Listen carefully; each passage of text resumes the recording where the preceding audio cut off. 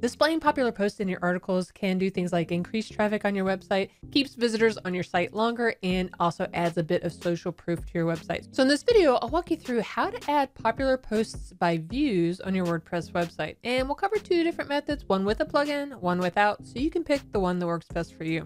Hey there, I'm Christina with WP Beginner, where we teach all about WordPress so you can grow your website and reach your audience. If you find value in this video, give it a like. It really does help out. And all the links that I talk about, you can find them in the description below. So let's dive in. So the first thing we want to do is head over to our WordPress dashboard. And from here, we want to install a plugin. The plugin we're going to be using for the plugin version is by installing MonsterInsights. You can get started with the free version to see how MonsterInsights works for your website. But to get the popular posts add-on for your website, you'll want to use the paid plugin. So we can head over to MonsterInsights. And if you don't already have it, you can use promo code WPBVIP and you'll get the best discount on MonsterInsights. Once you create an account and you log in, you can go to downloads. And from here, you want to download the MonsterInsights Pro. While we're here, let's go ahead and also copy the license key. And then we can head back over to our WordPress dashboard. We'll go to plugins, add new. And if you have the plugin down here, you can simply click on upload the plugin and you can left click drag it, or you can also click choose file to find it. Let's go ahead and click install now. And then you also want to make sure you stick around to activate the plugin as well. Great. Once it's activated, we want to come to the left and find insights, and we want to go to settings to set everything up.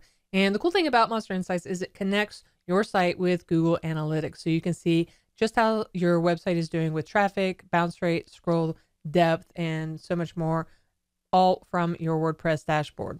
Once you go to settings in general, just paste your license key here and you'll see that it's verifying. And once it's verified, you can connect MonsterInsights to your Google Analytics account.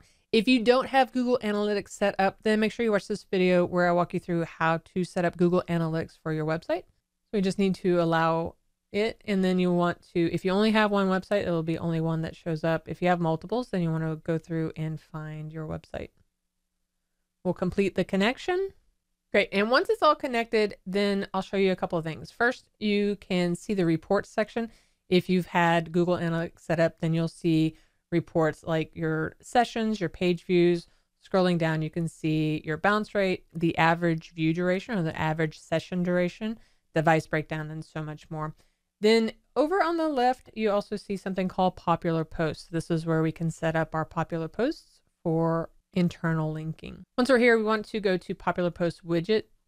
And from here, you can choose the theme that you want to use. And you get a little bit of a preview down here once you're picking which one you want to show. Several different ones that you can choose from. You can even choose to have it narrow or a wide preview. The other cool thing is you can also scroll down and change a lot of other design ideas from here. You can choose what kind of layout options you want and more. Once you go through all of the settings that you want to do, you want to scroll all the way down to the embed options, and then you can choose how you want to embed these. The simplest way to do it is just by turning on the automatic placement and enabling that. Then it'll include Popular Post Widget after the last paragraph of any and all of the posts that match the behavior settings. Once you're done with all of that, you just want to scroll up and click Save Changes, and now it'll be ready for your site. Now you can also customize it even more by just going in and specifying where you want this in your site. So you have more control over where you want these to go. And to show you what I mean, I'll just edit a post. We'll go into Edit, choose where you want it to go, find a new line where you want it to go, and you'll look for the plus sign either here or up at the top to pull up where you can search for the block. For this one, we want to search for popular posts. So we'll click on this one. And just like in the settings page, you can choose how you want this to look, the layout that you want, how many posts you want to show, if you want to display the author, the date, the comments, and everything like that. So you have a little bit more control over exactly where you want it to show up. And now when I go to the website and look through it, I see this one is showing because I don't have as many posts on here. It's only showing one. You also can scroll down and you can see the others here as well. Now, method one is the easiest one that you can do. If you want to set something up without a plugin, then you'll want to set something up using code. So I'm going to direct you to our article so you can actually see and copy the code to your website. You just go through, read the portion of the article where it tells you what to add and where to add it. And then you can set this up without using a plugin. And now if you're wanting to make your website go a little bit faster, then make sure you watch this video next as I walk you through how to set up your site for Core Web Vitals. And I'll see you over there.